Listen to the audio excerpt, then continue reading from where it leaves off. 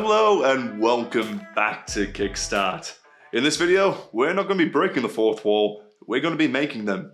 As in this video, we're going to be going through creating and adjusting our walls in our Microvellum Toolbox. I'm Ludwik from Microvellum, and let's kickstart this wall down.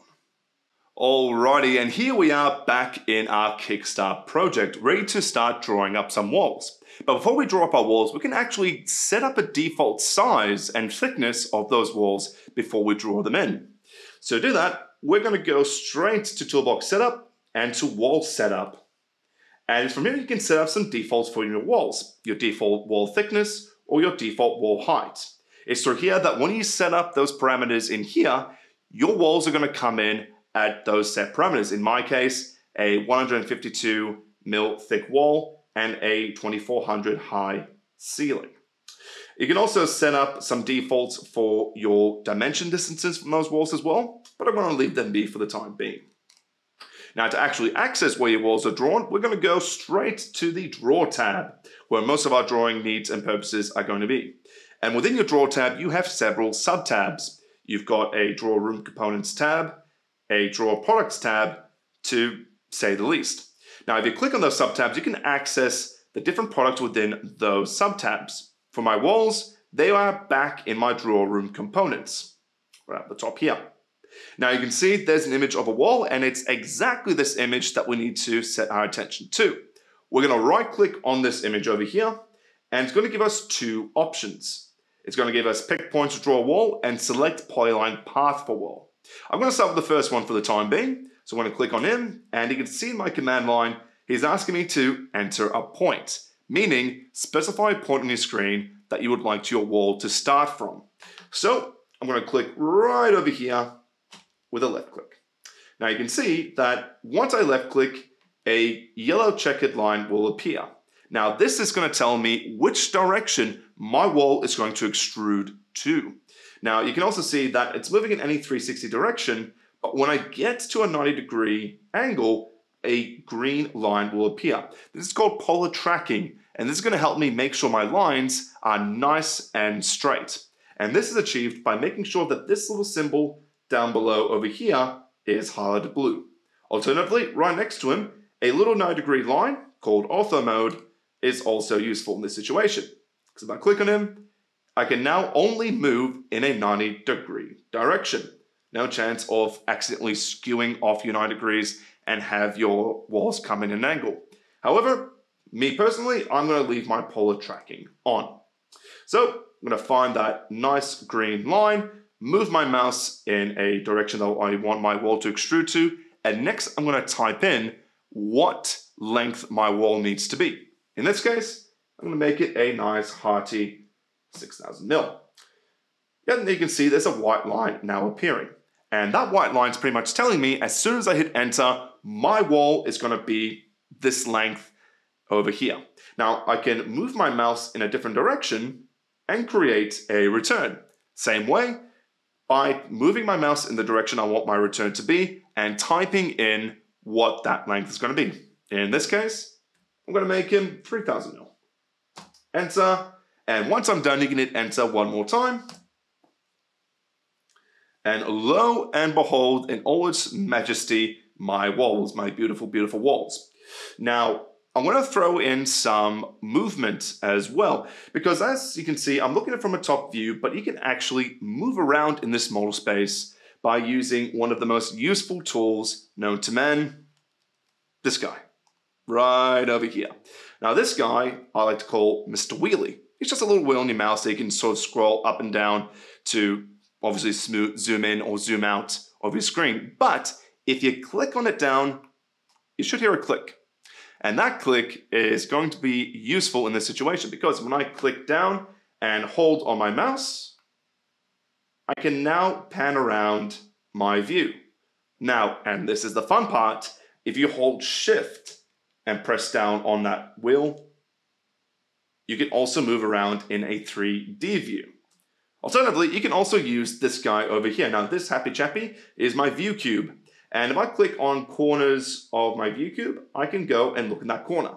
Click on a face, and you can rotate to that face.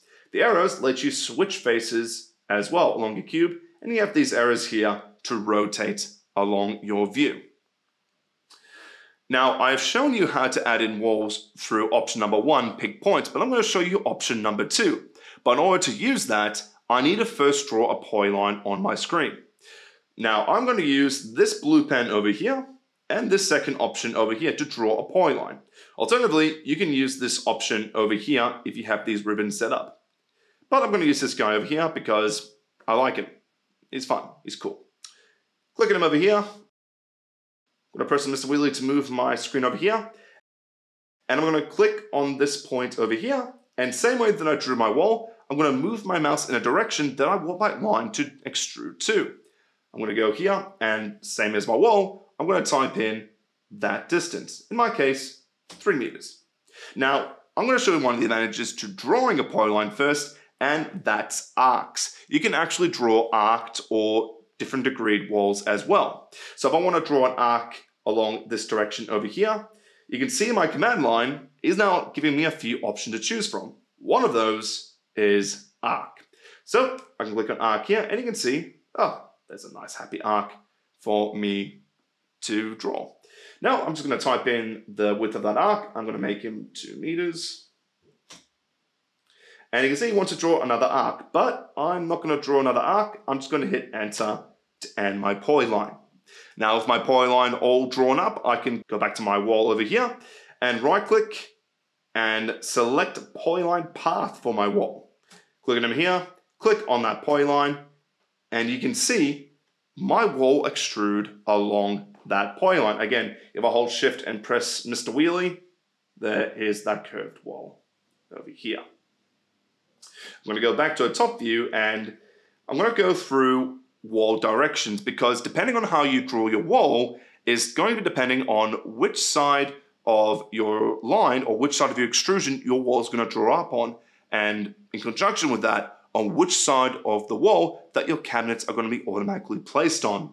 So I'm going to do a bit of an experiment. I'm going to draw 2 sets of polylines. So I'm going to go over here and I'm going to draw one polyline from the bottom left to the top right. So I'm going to start here. I'm going to make this guy here 2 meters and this guy this way also 2 meters. Now at the same time, I'm going to draw another set of polylines, except I'm going to draw one from the right to the bottom left, almost in an anti-clockwise motion. So I'm going to go here, same thing, 2 meters, and down this way, another 2 meters. Enter one more time, and there are my 2 sets of polylines, looking the same, but drawn in 2 different ways. Now, when I draw my wall and select polyline for path, I'm going to select this wall over here, and you'll notice that my wall has come in on the left-hand side of my polyline, which means that my cabinets are going to be drawing along this side here, on the inside of my wall.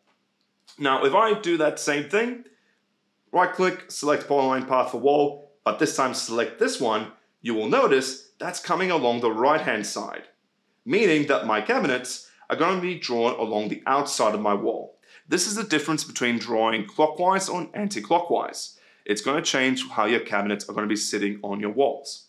Now, I've got a lot of walls here. To be honest, a little bit too much for my liking. So I'm going to delete some of these. To delete your walls, you want to go to your Modify tab down below here, and you have options for your walls. One of them is Erase. Click on him, and I'm going to click on my walls over here, just left-clicking to delete those walls. I'm going to hit Enter once I've selected the walls.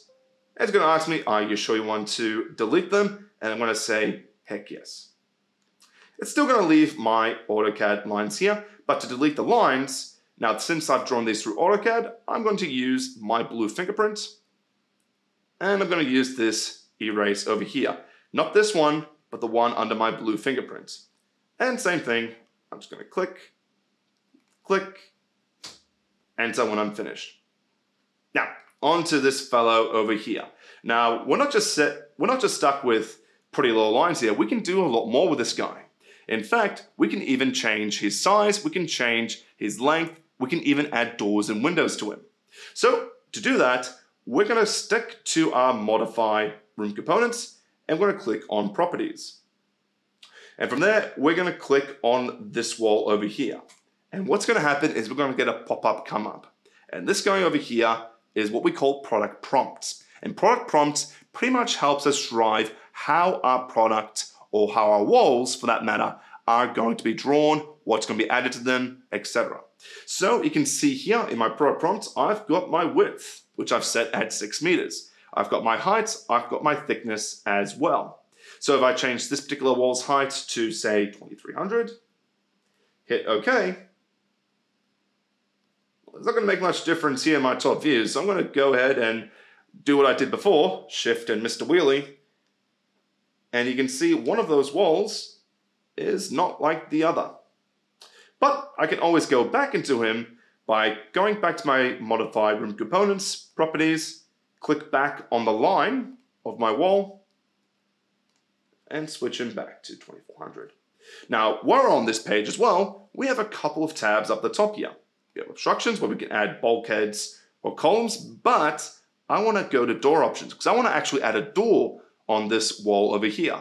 So I'm going to click on him. I'm going to go to this drop-down list. I'm going to say how many doors I want on this wall. Just the one, and a lot more options have popped up for my door. I'm not going to play around with him too much, but I'm going to hit OK, and I'm going to see how he looks. Well, he's looking quite fancy, to be perfectly honest. Liking how he looks. And I can also change whether it's lines or whether it's an actual 3D solid. To do that, on your top left of your model space, you've got this little text over here called 2D wireframe.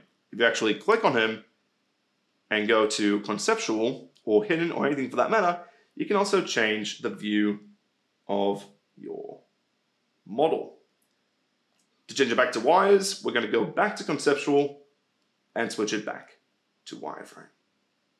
And there you have it, your first set of walls on this screen, waiting for some cabinets to sit on there and ride off into the sunset together. Or some other sort of romantic analogy you could use. I don't know, I can't think of anything else. Anyway, thank you so much once again for watching. I'm Ludwik from Microvellum, and I hope you all take care of yourselves and have a wonderful day.